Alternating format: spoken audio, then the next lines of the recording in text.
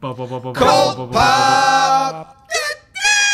What is up to all our sidekicks and henchmen out there in the Geek Nation? My name is Noel, and today we're going to do a couple of Thunder Rounds. What's a Thunder Round? A Thunder Round is a 60-second review where we talk about one comic that came out this week. I will do my best to keep it to 60 seconds, a spoiler-free 60 seconds, but I'm not a very efficient human being, so it'll go long.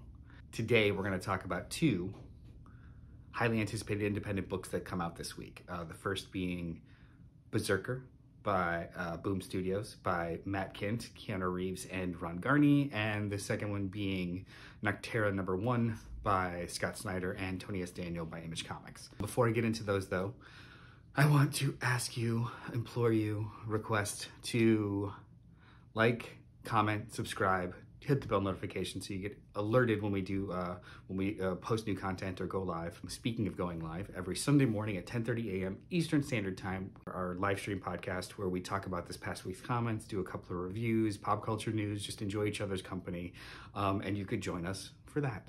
So, let's talk about BRZRKR.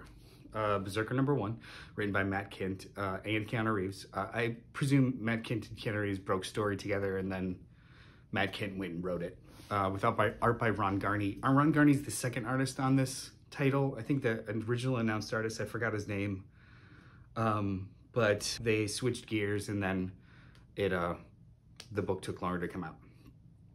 But you know, I might as well get into it. What did I think of this book? And here we go. So BRZRKR #1, it is it's very much the kind of issue, the kind of comic book issue that's a cold open. Right, and what I mean by that, it's like the opening, the scene that happens before the opening credits of a larger story. You essentially just see this mysterious character who appears to be completely unkillable go berserker mode through a building of soldiers, and then through the streets, and then off a building, and then through a airport, and blah blah blah, and then you get, after all of that, maximum carnage and lots of violence. Very minimal dialogue. It's actually just third-person dialogue that's happening in the outset, kind of like overlaying scenes. You get a little bit of as to why and or how the origin of this character appears, and then it cuts off. Then it's time for issue 2. So the art is very kinetic. It's really well done. Ron Garnet, I haven't read any Ron Garnet in a really long time. Ow. I haven't seen Ron Garnet pencils in a long time, especially just new ones, fill-in issues here and there, but it's really good Ron Garnet. Don't remember Ron Garnet being this violent. The book is very gooey. This would be a hard R movie. And will it be a movie? Who knows? Feels as though it's tailor-made to be something else, whether it's a TV show or a movie or something. But it's still an enjoyable read, so it doesn't feel like everything on paper makes it seem like it's a cash grab for other media, but the care put into it doesn't indicate that it's only a cash grab. It still reads pretty well as a just a no-holds-barred comic. So you might enjoy it. I would say give this a shot. I feel like it's crazy popular before it even was released, so there's going to be a lot of people sampling this book. Let me know what you guys think. And the second book we're going to talk about today is Nocterra #1 by written by Scott Snyder with art by Tony S. Daniel. This also went through a Kickstarter, but they did something different where the thing you got out of the Kickstarter was actually a large, actually it's right up there, a large oversized hardcover that has the uncolored pencils of the first issue and the script of the first issue with no dialogue boxes.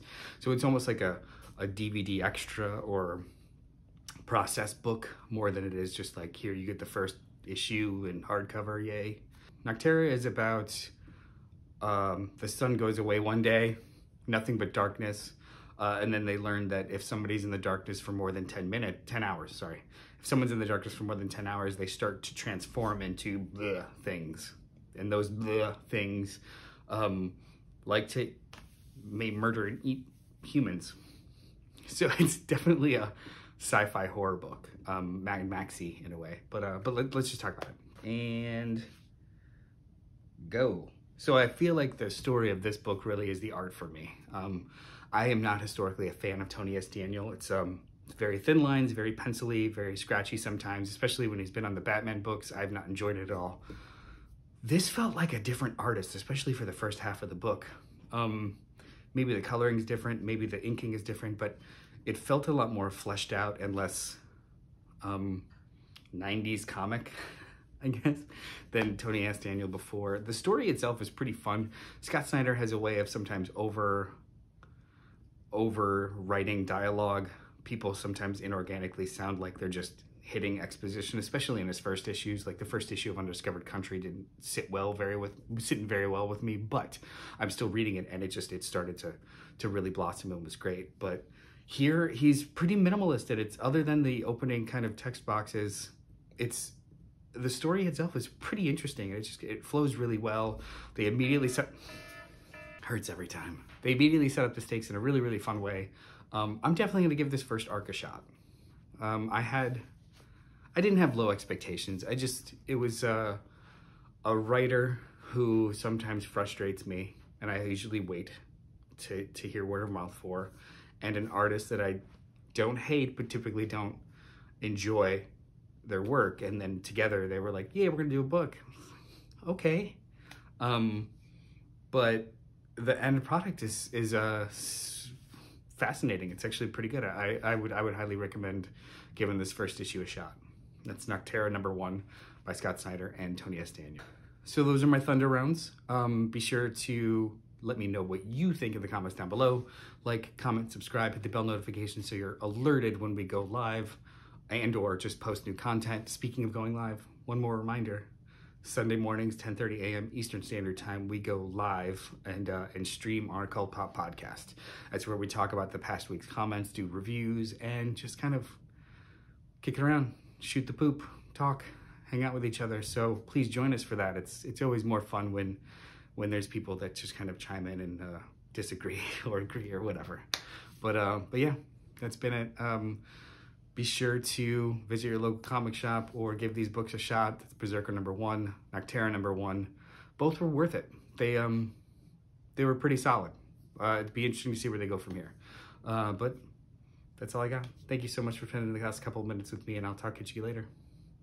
Bye. CultPop!